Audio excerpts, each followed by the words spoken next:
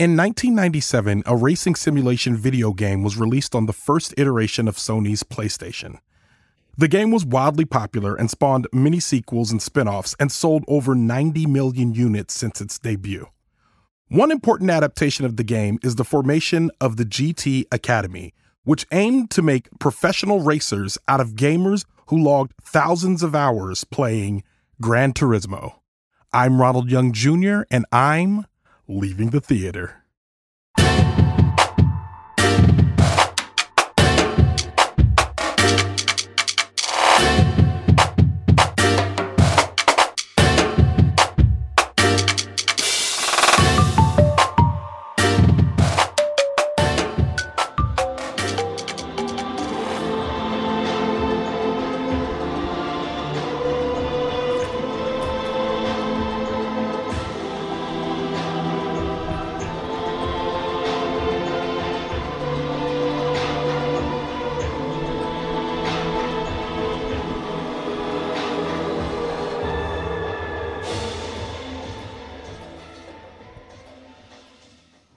All right, this is Ronald, and I am leaving the theater after seeing Gran Turismo.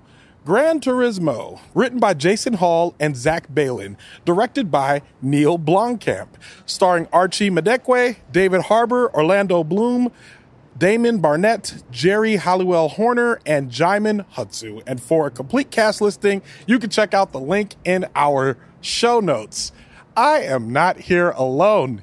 Standing next to me, seething in rage, is Chioke I'anson. Chioke I'anson of VCU, of a lot of places. We'll plug some stuff later.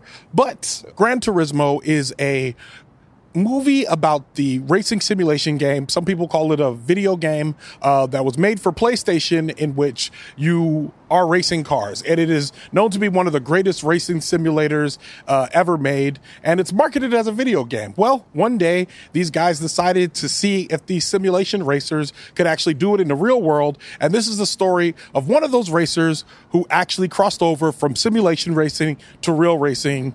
And the movie ensues. Chioke I'anson, what did you think of this movie? I like racing. I'm sorry. I like underdog tales. Okay. I like video games. Okay.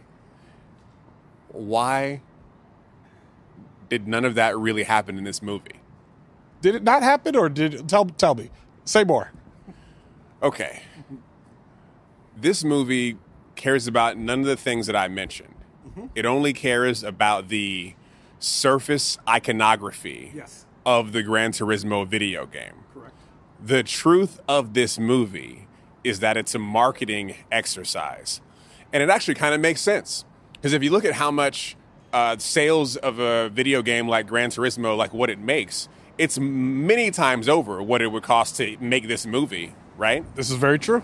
And so they released this movie. I can only imagine that there's like a Gran Turismo update or like a new game coming out or whatever. And so this movie is just doing the job of the marketing for the video game. That's all this movie is doing. I agree with you. I think that now that you're actually explaining it, I realize that's what's happening is I'm being sold Gran Turismo the game, and I'm being sold a dream with the game, saying that if I get good enough at the simulator, then I too can be a racer, which I don't appreciate now that you said that. And it kind of makes sense, because if the goal was simply for there to be this one-to-one impersonation or like substitution, right? So like that object on the screen is you. Yeah. Then that explains why our main characters have no personality or characterization. It's very true. It's funny because I think this movie thinks it's doing the work of character development, and it's really just kind of very predictable and known tropes disguised as character development. Because when I get to the end of the movie, there's emotional things happening, and my brain understands why the emotion is happening, but my emotions feel absolutely nothing. I'm thinking about my own father, of course, because there's a father and son tale here, and I'm thinking, I love my dad, but I'm not crying. I didn't even tear up dry as a bone. I'm the first cat to cry at like a father narrative. Yeah. Nope, not happening here. Not even a little. This movie has no subtext. Yeah. Y'all have to imagine this opening scene where a kid is playing the video game at home. First off, he has every Gran Turismo game. Every single one. That means that he played PlayStation 1, correct, PlayStation 2, PlayStation 3. 3. This kid is 17 years old. The PS1 wasn't, he was not born. Okay, yeah. Fine. The dad walks in holding a soccer ball. Yep. And is like, hey, kid, let's go play some soccer. You can get out of the house. No, Dad. You know that I don't like soccer. Oh, my God. Okay. Well, okay, fine. I guess that now we understand what the stakes are. Yeah. It's also one of those things where I could tell what the movie was doing, and it was very annoying. It's almost like if somebody comes and taps you on the left shoulder, trying to get you to look left, like reaches around you and taps. I feel like the movie was doing that a lot. And this was one of those instances when I'm just like, this is painfully obvious what y'all are trying to create here. But I got to be honest with you, is if his father supported him the whole time, it would still be incredible that this man went from playing video games to actually racing in the streets. So I don't really need that much more conflict except the conflict of the actual thing that he did, which is pretty incredible. Also, I don't understand what the father was even up to. Like at one point, the dad takes the kid to his job and is teaching them a job. And he's like, okay, Dad, I get it. You know, how long do I have to work here? I'll pay for the thing that I broke. And the dad is like, this isn't about that. This is where you end up when you don't have a life plan. And I'm like, a good job with benefits that you can have like a very nice house on? Where's the downside here, Pops? There's really no, and there's not enough character development with the dad for us to really look and understand why the dad would consider himself to be a failure, or to consider what his son is doing to be failure. The other thing is we don't know how old this person is. We know they started at university and didn't finish. So we know that they're somewhere between the ages of 18 and 22, but the movie never kind of explicitly states this. It also adds in a love interest that I am not interested in whatsoever. Like they added this, they just glommed that on there, and I didn't understand why that was in there. Well, that was the first sign that something was drastically wrong, because this whole movie does a thing where the information that you would need beforehand to have some interest in what happens subsequently does not take place. They only tell you the information as it comes up, so that way you can not care about anything that's happening at all. And the first sign was the girlfriend, because they mention her like to get him out of the house, and they mention her name. And then he's like, oh, well, in that case, I'll go. And I'm like, I don't know who this girl is or why you want to. I don't know what is happening here. And then their relationship is great. Like it's not like, oh, I'm a little bit awkward and I'm not sure. It's not like I don't have the self-confidence to like ask this girl out. It's none of that. The relationship starts fine, ends fine. It has no arc. Yeah. It is, as a matter of fact, her only job is to just be girlfriend in a way that I have not seen in a film like in 2023 in a long time, where it's like, what was her use besides just being his girlfriend?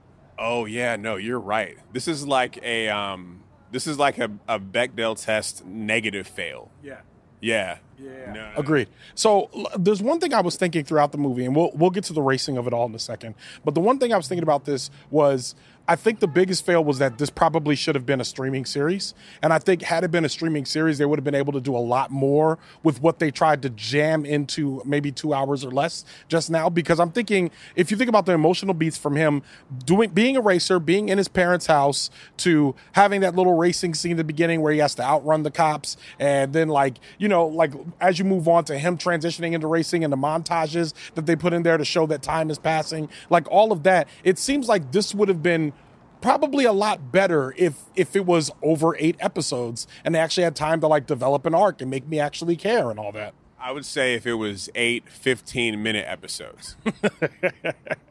I think they could probably do it in 40 minutes an episode. No.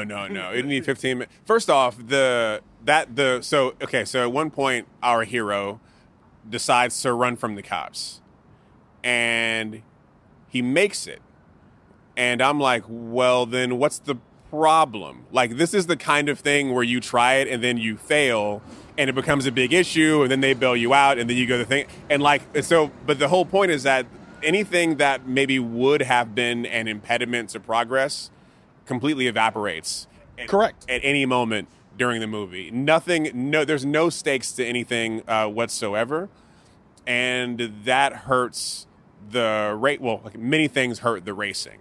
But the fact that none of the stakes are like outlined and none of the, like, nothing sets you up to be like a will they, won't they, will it happen drama. There's nothing there. It was very much like a Harry Potter book where it's like a fixed point.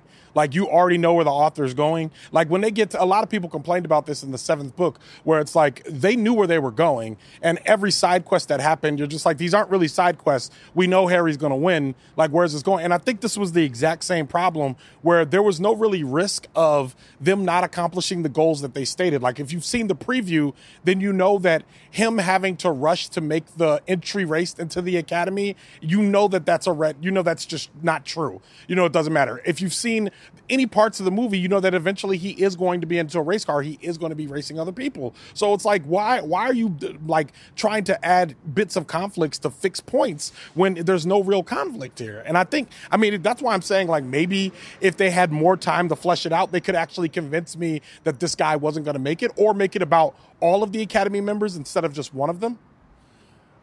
The idea of all the Academy members makes sense to me, but I don't think it's about more time. I think it's just about better writing. I mean, I think this movie, it could have happened in 90 minutes. I don't know how long it was, but it felt very long. It was about 2 hours. That's too long. It was way too long. Yeah, that's too long. If it was just written better, then it could have been better. And so there's two things that it needed to do. It needed to be entertaining enough to have us watch the racing, and then it needed to have good racing. It did not have good racing. Here's the thing. I think you're wrong about that, though. And I'll tell you why. Because to a standard moviegoer, myself, and when I say the standard, and I mean, like, I will critique a movie up and down. But just as a person sitting there, even though I was hating the movie at the same time as you were, when I was watching the racing, I held my breath a few times. And it was enough for me to be like, man, I don't know what's happening, but, man, I hope he makes it around this turn, in a way that I think that you, because you know racing more, it probably mattered less to you. I think that that's true. I wondered what other people thought of it as I watched it. But for me, I was like, okay, you're just showing me Michael Bay style clips of things put together, and there isn't any coherent narrative of what the race is or how to do racing. And so at any given moment, I wanted them to explain a bit about what happens at the track and what it means when you pull up alongside, and show them a wheel and they have to yield, and what some of the rules were, so that then when the racing happened, the drama could bounce up against the rules.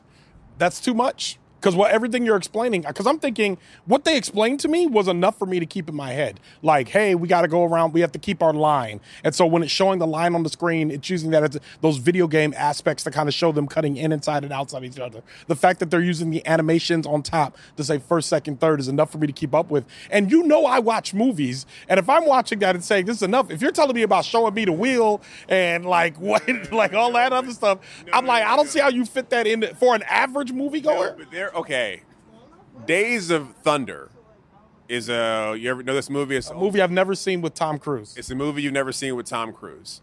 They're racing just ovals, and it's good because first off, there's drama between the drivers, and they describe the rules good enough that when anything happens, you find it exciting. But it's circles, dog. No. Go back to Ghostbusters, okay?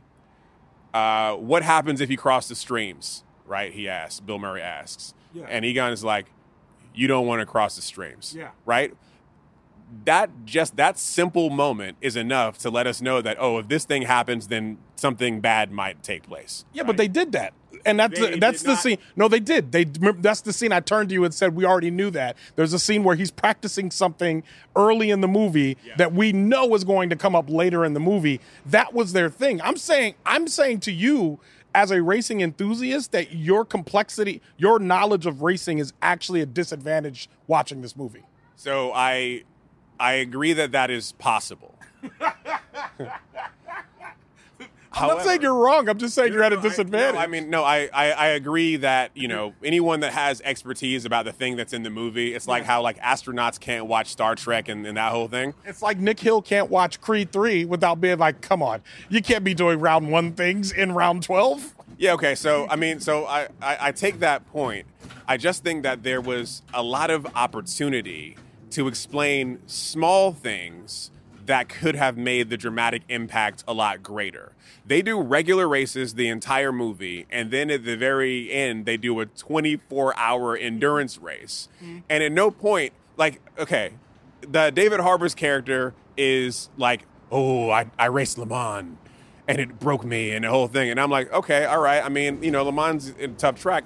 But he was talking about the 24 hours of Le Mans, right? And that is an endurance race. The rules are different. Things are crazy. Here's the thing. I think that if you're the complexity that you are asking for this movie to add, you are risking at this point movie watchers to now be disengaged for a different reason. I'm not asking for complexity. No. But I'm saying think about what was already there and think about what you're asking it to add. You're saying more little simple things for the viewer to keep in mind about racing around the track. Now, the things that they already told them was the line, the placement, because as a viewer, what's the most important thing for you to know? The line, the placement of the car, how fast things are going, and if there's any danger. No. That's basically it. Okay, all right. You're arguing racing now. I want to be clear. You're not arguing the movie. You're arguing racing. I'm not arguing racing. I'm just saying that in terms of dramatic effects, there are some things that they could have said ahead of time that would have given us more drama later. That's all that I'm saying. I agree with that. And I think they did that. I think that your racing knowledge is putting you at a disadvantage here. Because I think you're saying if they would have told them more about the purple nurple and the flirt, then they would have known. I understand what you're saying. I'm just saying you wanted more of that information as a person who knows that information. I'm telling you as a person who does not know that information, if you tell me that they were going to give me more racing information, I would have been like, let me tell you something. Not only was it tropey, now I had to know all this stuff about racing. So this is what's a trip, right? Is that I want to imagine that someone who plays Gran Turismo or who likes racing would go to this movie and like it. But that can't possibly be true. But they're not trying to sell them the game. Oh, so you're saying that this, okay, so, all right, so that actually makes sense. So what you're saying is that this movie is an active act of contempt against anyone who does know anything about racing or Gran Turismo. No, I'm saying that this movie is an active act of contempt against anyone who knows about racing and Gran Turismo, but it's not necessarily intentionally. You know what I mean? It is actively hostile and contemptuous, but I don't think it does so on purpose. I think what it's actually trying to do is sell racing and racing games to people that would otherwise, you know what I'm saying? People that would otherwise not buy the game. Now, we're getting too deep into the weeds. No, but it's a good point. So you're saying that the fact that I like racing, the fact that I like video games, and the fact that I like underdog stories disqualifies me from the target audience for this movie. I'm saying that it does, only the first two, not the last one. Liking underdog stories, all that stuff is great. They want you in the theater. What they don't care about is anyone who really actually is a racing fan and other people that are fans of the game. They'll give people fan service that played Gran Turismo for years. They're like, oh my God, so many cool things are happening in the movie while I'm watching it. But what they're not giving grace to is anybody who knows about racing, knows all the little things. They don't care about y'all. Matter of fact, they don't want y'all in there because you'll do this. Even though I'm telling you as an average, that knows just enough that I'm also not appreciating. Now, with all that being said, I need to know your rating. Oh, no, we do ratings on this show. Yeah. It's a 5 stars. This movie gets 1.5 stars. And the half star is for Enya and Kenny G. Okay. I give this movie 2 stars. I think that this is a 2-star movie. I think it actually had 2.5 and 3-star moments in there. But unfortunately, the rest of the movie was very much 1 star in terms of what they were trying to accomplish. So it only rises to about 2 for me. I think 1.5 is a fair rating. I expected you to say 1. So I'm not, that doesn't surprise me whatsoever. I'm not done complaining about this movie. We don't have time. Neill Blomkamp directed this movie. I will say that was a surprise to you and me both. When we saw that at the end, it was like we were betrayed. When I was watching the movie from the first scene, and I was like, oh, like some kid who used to direct music videos, this is their first movie, or like, whatever. I was like, this is somebody's first thing, and that's fine because they got him for cheap. And then I saw Neill Blomkamp, and I was like, oh, I don't know what the world is. This movie had perhaps the worst editing that I've seen in a very long time. Pacing was bad. There are moments in this movie. Okay, so first you have to wrap it up. Characters appear, and there are lower thirds intros to the character. And then not a minute later, a character will walk up to a person and say, oh, hey, I'm the person from the lower thirds intro. And I'm like, what is going on? Yeah, this was, I think generally, I don't think Neill Blomkamp makes good movies. And actually, if you look at his, and Google him right now, if you don't believe me, and then look at his Rotten Tomatoes scores. I watched Elysium the other day, and wow, what a trash movie that seemed like a good preview. So it's not surprising that this movie isn't good. Now, before I let you go, do you have anything you want to plug? I would like all of you to come to Resonate Podcast Festival, November 3rd and 4th in Richmond, Virginia. ResonatePodfest.com. DM Ronald for a discount code. Yeah, come to me. I got a discount code. I'll also be giving a presentation there on vulnerable storytelling, which I'm very excited about. I get to talk more about the creation and making of Wait For It. So for those of you that have been interested in the show, you should definitely come out and check that out. I will give you 30 seconds to make one last complaint before I cut to credits. You have 30 seconds starting now. The next time Nick Hill goes to see a movie, or when you think, oh, I'm going to bring Nick to this movie, don't take Nick, take me instead, and then take Nick to the movie that you would take me to. Do that. 4-hour round trip, Ronald. That's how much I have to drive to watch a movie with you. You know what? I will say the one movie that you had to drive the least for was also a terrible movie. It was Avatar: The Way of Water. So I'm just saying.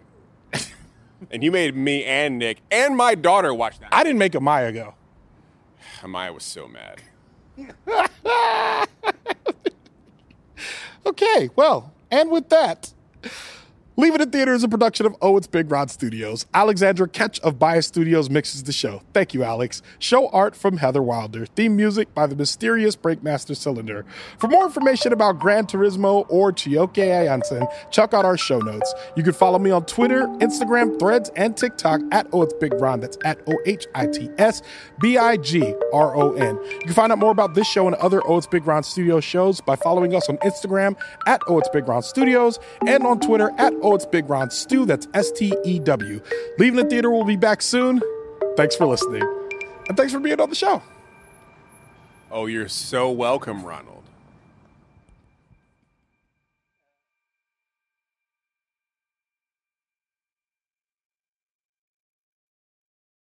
Yeah. You gotta carry it back all time. No. So like a purse? Yeah, like a purse. No, but bigger. Okay. This movie details the time, man, that lady was really interested in what I was saying. Oh, y'all missed it. This lady came by and just gave me the look. Okay.